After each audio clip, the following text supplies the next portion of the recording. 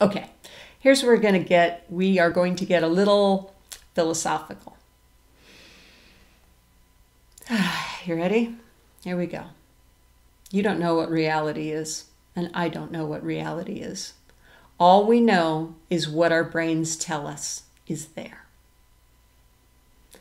Are our brains telling us what exactly is in the outside world? I don't know. How could we possibly know? How could I use my brain to figure out what my brain is not telling me? I couldn't.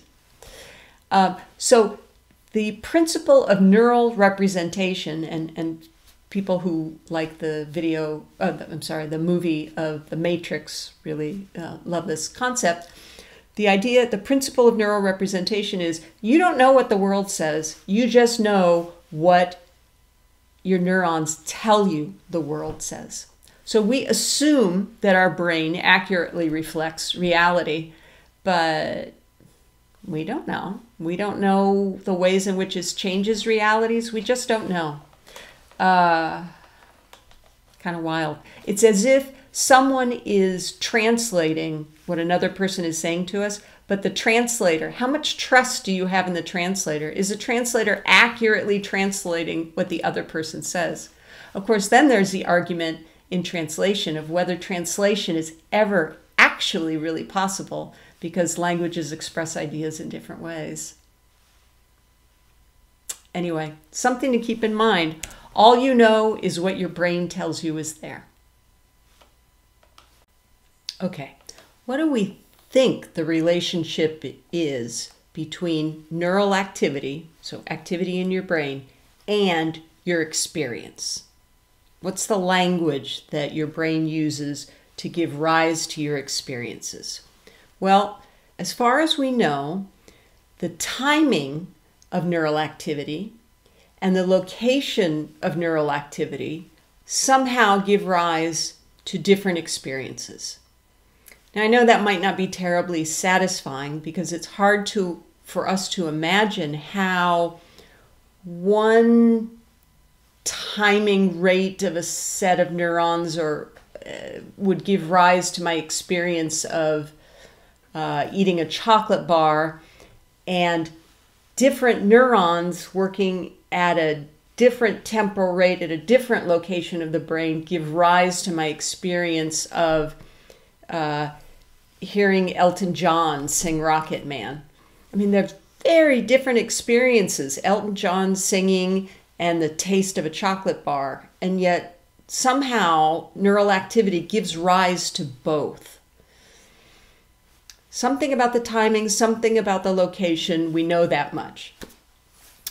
We could talk about a few different sort of languages or codes that might be used to translate or to give rise to different experiences. It's going to be specificity coding, population coding, and sparse coding. Specificity coding is when an experience results from the activity of one neuron. One. Population coding is when your experience results from the activity of all of your neurons or a huge population of neurons. And sparse coding is when a particular experience comes from the activity of just a few neurons. So what do I mean by that? Okay, specificity coding. Imagine that your brain, instead of having 86 billion neurons, it only had 10. And you had 3 friends in the world. Who are they? Bill, Mary, and Raphael. How could specificity theory explain your ability to recognize each of those people? Well, specificity theory would say, well, one neuron over here codes for when that neuron fires, you know you've seen your friend Bill. And when a different neuron over here fires, you know that means Mary's present. And when a third neuron somewhere else fires, then you know that Raphael's present. Sometimes in the past, people have talked about the single neuron idea as a grandmother cell. The idea being that one cell gives rise to your experience of your grandmother. Of course, that raises the question, what happens when that cell dies? Would grandma disappear? Would you no longer remember grandma? How would that? There's all sorts of issues and complexities with specificity theory that make it seem easy to understand but unlikely to work, I guess is the best way to put it. Population coding. Okay, let's say one neuron, that seems kind of silly, right? So maybe it's the activity of lots and lots of different neurons that give rise to each of our experiences. So here's a cartoon of how that might work with, you know, a neuron, a brain that had only 10 neurons. Makes intuitive sense that you would use big parts of your brain to code for complicated things like your friend Bill. But challenging for neuroscientists to understand how that might work.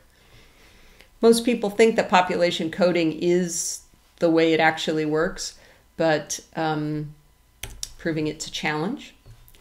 There is also something sort of in between specificity coding and population coding called sparse coding, where it's not one neuron that gives rise to a particular experience, but small collections of neurons. And that'll work. It's been shown to work in various vision research that I know of, as long as you're talking about very, very simple things, like the direction of translation of some dots, for example. Okay, so far I've told you that your brain will have different responses to different stimuli. So when Bill shows up, you might have one pattern of neural activity, and when Susie shows up, you might have another pattern of neural activity. But there's a big question or gap in the literature, which is why I'm using the British term mind the gap, which comes from their subway system, which has gaps in it. But what is the relationship between the activity of neurons and experiences, right? This is a question we got at before with some neurons fire and I experience chocolate, other neurons fire and I experience Mick Jagger. How? How is it that some neural activity or any neural activity gives rise to any particular experience? We don't know. It's a huge gap in the literature, but a lot of smart people are working on it. Okay. In cognitive psychology and in cognitive neuroscience, in fact, in all of neuroscience, actually in all of the sciences, you can explain any phenomenon at different levels. So levels of explanation. I got to tell you that no one neuron is going to produce cognition. As far as we know, no individual neuron no individual neuron gives rise to a particular memory. No individual neuron is used to understand a particular word or aspect of language. Somehow, cognition is produced by neural activity at lots of different levels, or lots of different processes that are happening at different levels. So that synapses are communicating information between neurons. Neurons are connected up in particular ways, forming networks, and somehow that is involved. We've talked about the maps. We've talked about, population coding, and there might be whole systems. Something about those different levels gives rise to cognitive psychology. And the only way to figure it out is to conduct research at all of those different levels and to combine that research across different levels of analysis.